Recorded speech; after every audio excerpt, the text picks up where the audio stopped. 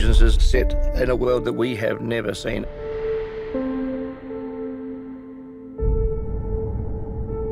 It's a wonderfully imagined world that has been realised by Peter Jackson and his team.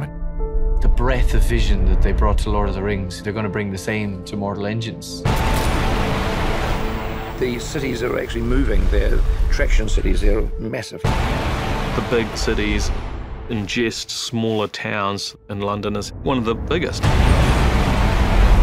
are on a mission to hunt down another town. Predator City, 6 miles from London. Get down now!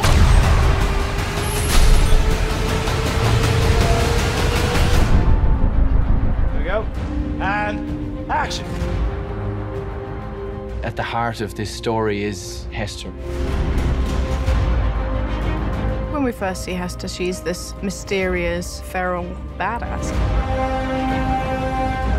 Hester is on a mission to exact vengeance and kill the person who murdered her mother. She'd like to live in a world where there's one less person in it. Valentine. And that's Valentine. This is for my mother. Of course, things don't go according to plan. Hey, stop!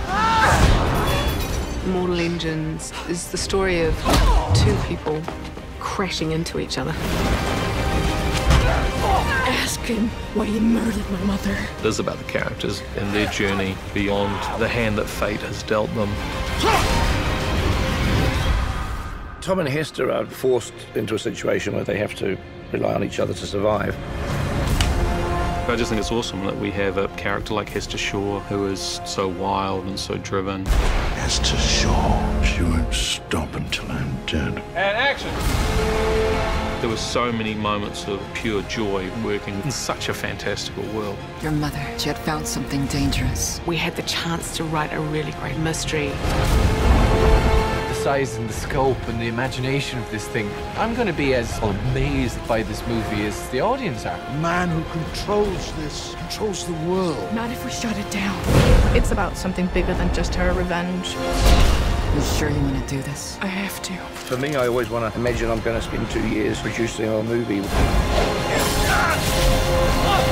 got to be something I have never seen.